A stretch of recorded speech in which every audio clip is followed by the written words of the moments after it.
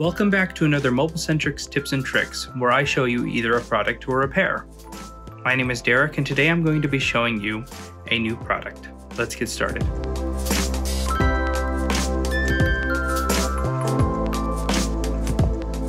In this video, I'm going to be going over the DLZ R200. It's a multifunctional recover device which allows us to copy True Tone from an original Apple screen to another original or even an aftermarket screen.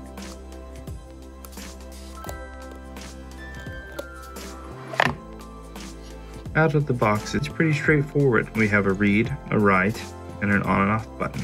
Here in the side, we'll notice that it comes with the iPhone 13 mini connector, 12 Pro, 12 mini, and 12 Pro Max connectors.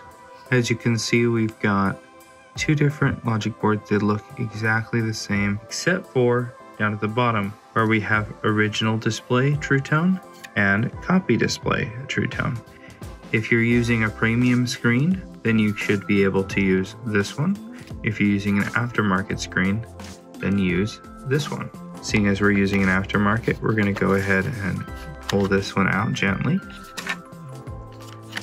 and snap in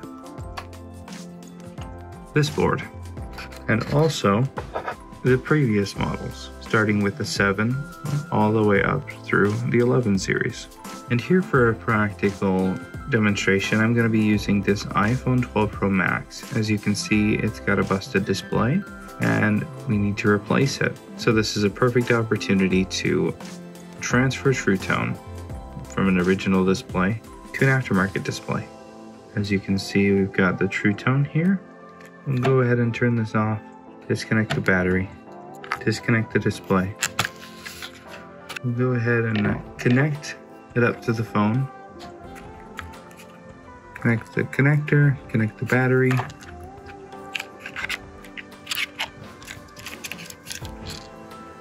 And let's turn it on. We have an important display message. And you'll notice when we go in there, the True Tone has simply disappeared from the settings. Go ahead, turn it off, unplug the battery, unplug the display. Go ahead and hold down the on button. We'll select English. So we've got the copied display True Tone. Take the original display. We'll connect it up. Okay. We'll hit read. Read success.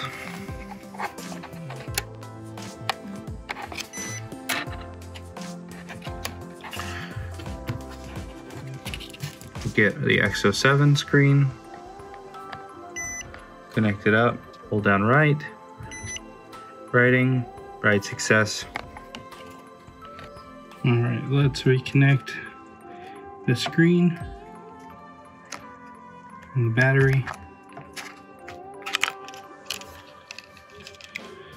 Let's power it on.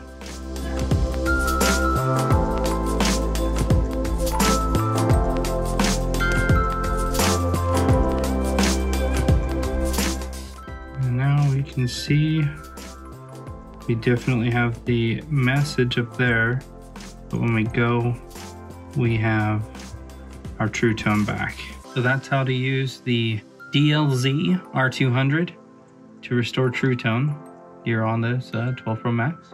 A nifty little tool that you should definitely have if you aren't already transferring over True Tone.